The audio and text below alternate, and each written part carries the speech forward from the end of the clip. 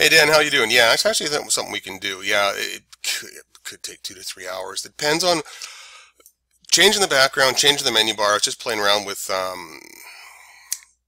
what do you call it? Firebug, just to see. So yeah, menu bar could be changed to color and things like that. With a tweak in CSS, where there's going to be digging is the background colors themselves. Just looking to see sort of where things are being pulled. I don't know if you can see it in the video here. This section right here is a little darker gray than this section here. Then we have the footer section down here, and then the copyright section. So those all need to be modified. But the one on top is once that's done, then the time-consuming part comes in is the text colors, right? Because then you're going to have you have a dark font that's going to go on a dark background, so we'll have to change the font colors. And that's just a matter of picking and choosing and going through the style sheets and hunting things down and making sure the colors. So basically it's like once we get the background done, then it's a color change, right? So all the bits and pieces inside. And that's something I can definitely do just by changing the CSS and whatnot. But yeah, FTP access to this just so I can, have a copy of the files.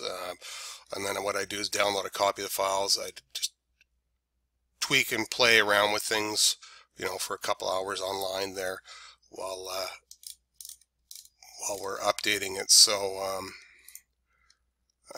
but that's what you want to do. You want to link your existing site, I guess, to this site here and have it match somewhat. So the background would be like we could use the Trinity background. So it's going to be that dark color, that dark gray background, and then it's a matter of matching all the different font colors up.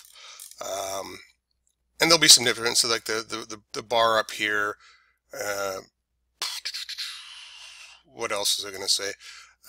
Probably, well, we'll leave the picture here. That's something you could just leave that there.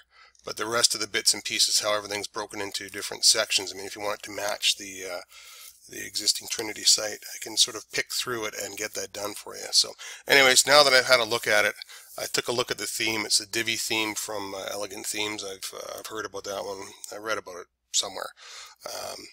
But that just means that it has style sheets that I can get my dirty little hands on. If I can get my hands on style sheets, that means I can make changes. So that being said,